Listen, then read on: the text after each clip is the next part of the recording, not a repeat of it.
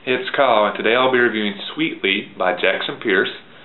I'm sure most of the viewers of this channel have already seen the video I posted a few days ago, but in case you didn't, I'm going to mention it again. I had a chance to attend the book release party for Sweetly that Jackson Pearce was attended and was the featured speaker at a bookstore in Alpharetta, Georgia. So I was very excited for that chance. So I'll link that video below. You'll get a chance there to hear about Jackson Pearce talk about where she came up with the idea of Sweetly, the process of writing it, and a lot of other interesting items. So I encourage you to check that video out because that'll give you a lot of insight into Sweetly. Read this book very, very quickly once I was able to get started. Kind of been busy with work, so it took me a little bit of time to make time to finally start it. But once I did, I got it done in a day or so. Great book, quick read. Very interesting. Sweetly is an awesome book. I encourage you to go get it. The main characters are Gretchen and Ansel, the brother and sister. Basically, they had a childhood trauma that happened. Gretchen had a twin sister, and with her twin sister and her brother were out in the woods when they were little kids playing around in something, and a tragedy happens. Something attacks them that at the time they think is a witch, and the twin sister of Gretchen goes missing, has disappeared, and no one knows what happens. Most people, assume she is dead, but they don't really know for sure. It's a complete mystery, and it really impacts both their lives tremendously. It shapes their personalities, just drags them down, burdens them. They feel this entire time, why did this one sibling go missing and the other two were able to make it out? It impacted them so much that when they get older, when they're 18 and 19 years old, they leave home. They flee. They're kind of kicked out by their stepmom, but you get the feeling that they felt the need to leave as well and just start over somewhere new. All this is happening in the state of Washington, so I think they decided to try to get as far away from that as humanly possible. So they were heading to a beach town in South Carolina. Right before they get to the beach town in South Carolina, their vehicle breaks down on the interstate and kind of strands them in a small town in the rural part of South Carolina, a couple hours from the beach. They're basically out of money, so they kind of have to stay in the town and do some odd jobs until they save up enough money to fix their vehicle, and then they can make it to their destination, the South Carolina beach. But that is where things start to get really, really interesting. As stuff starts happening in this town that really begins to, I guess you could say, freak Gretchen out. At the same time, Gretchen's beginning to kind of grow as a person. She lived a very sheltered life because of what happened to her twin sister, and she begins to kind of branch out and do stuff she's never done before. She's learning to explore the world and trying to battle her fear. All this is happening while her and her brother have kind of started living with a candy maker in this small town. She's the one that kind of takes them in, and her brother does odds and ends jobs around their house, fixing it up. They become best friends. The candy maker starts dating Ansel. Gretchen becomes her best friend, and they really start to think they're finally putting this family tragedy behind them.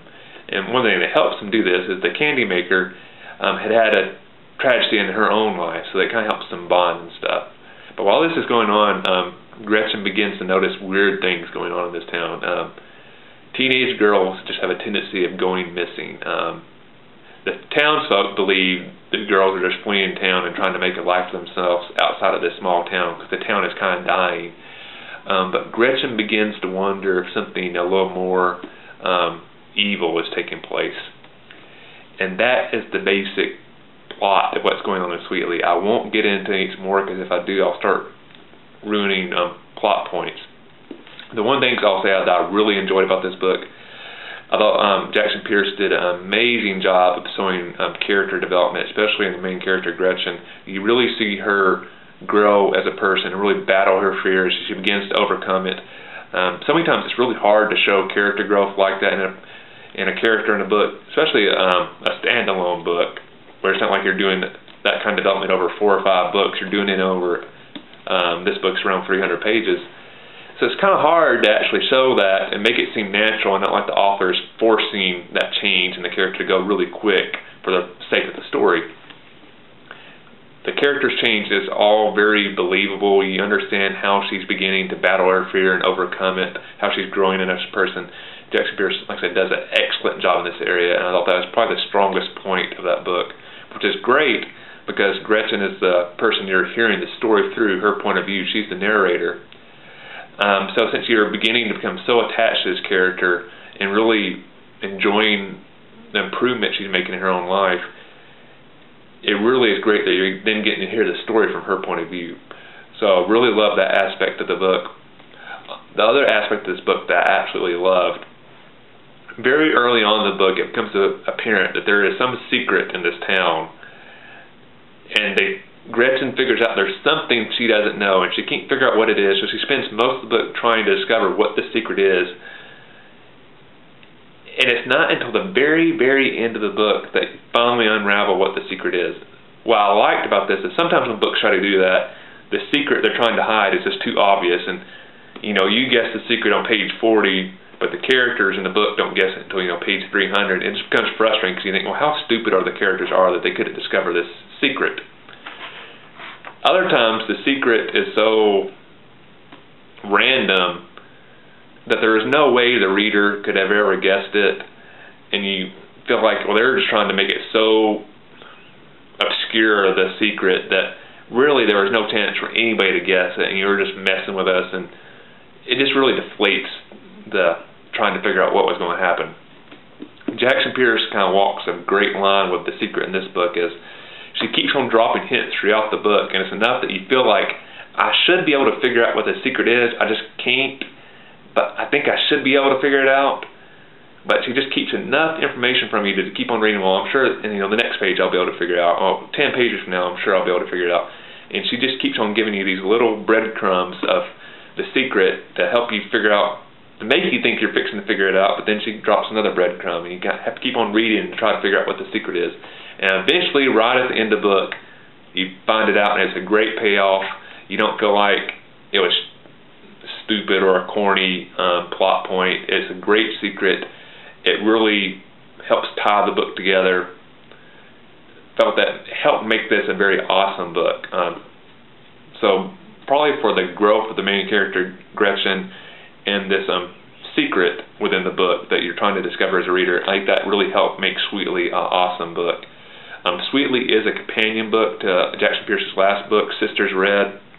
So it's taking place in the same world as Sisters Red. It's not a true sequel, but it's just taking place in the same reality. There will be another book in this one, this kind of universe that Jackson Pearce has created. They're all based on different fairy tales. Sisters Red was based on Little Red Riding Hood. This one was Hands on Gretel, sorry. And the next one, I believe, is going to be based on The Little Mermaid. But they're all just kind of inspired by that. They're not really following the storyline. It's just kind of, that's the inspiration for them. So this is Sweetly, a great book. Go to your local bookstore, get it. Also like to remind you, check out the video below of the book release party with Jackson Pearce.